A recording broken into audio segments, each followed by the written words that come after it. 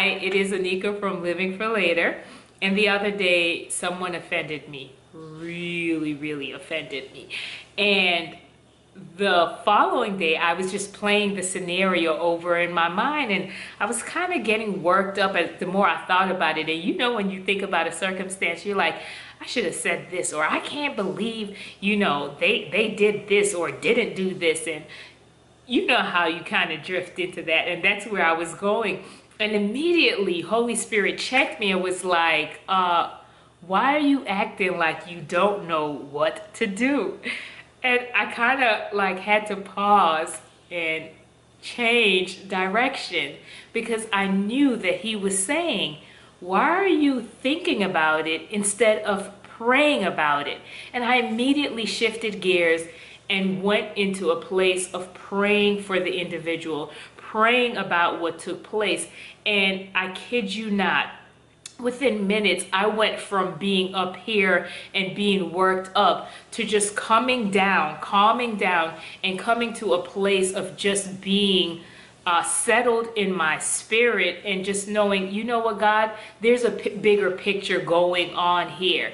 So I shared this with you because it comes back to just this 31-day devotion challenge, because I feel like the more you spend time in the presence of God, the more you are able to hear his voice, to really know when he's telling you, hey, wake up, make the right response, make the right choice. You know, you're worrying instead of praying about the circumstance. So the more you spend time with him, the more you are able to hear and understand that it's him speaking to you, and you're not just drifting off into your own thoughts and your own place of just being angry and worked up. So I want to leave you with this verse, one of my favorite verses, and I say this often about a lot of scriptures, because the word of God is just that rich, right? It's a lot of favorites in there.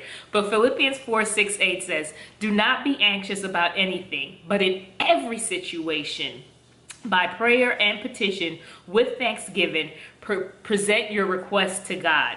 And then it goes on to talk about how the peace of God, which surpasses all understanding, will guard your hearts and your minds in Christ Jesus. And then verse 8 goes on to tell you the things that you should think on, right?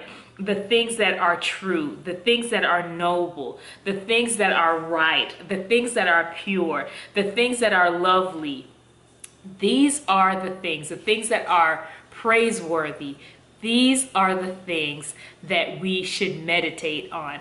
And again, when you make the time to have the personal devotion with God, it makes it a lot easier to live this scripture out. So I also want to share with you a channel that has blessed me. The name of the channel is Lady Wisdom Speaks, and it is just such a dear sister. She loves to praise the Lord, and she speaks with such wisdom.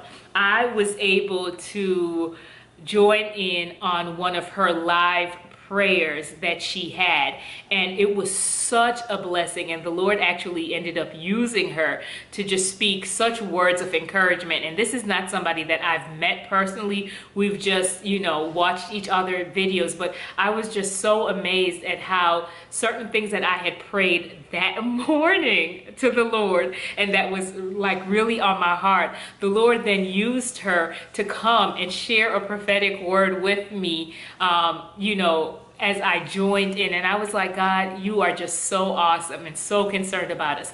So in any case, I just am going to leave the link above to her channel, and you can check out to see when she's going to have the different live prayers and just her videos on a whole. Just very refreshing, and I just love her heart to praise and worship the Lord. So that's Lady Wisdom Speaks.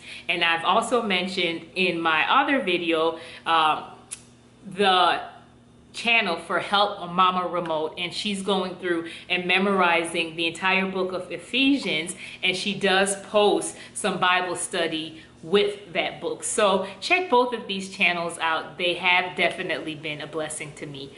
All right, you be blessed.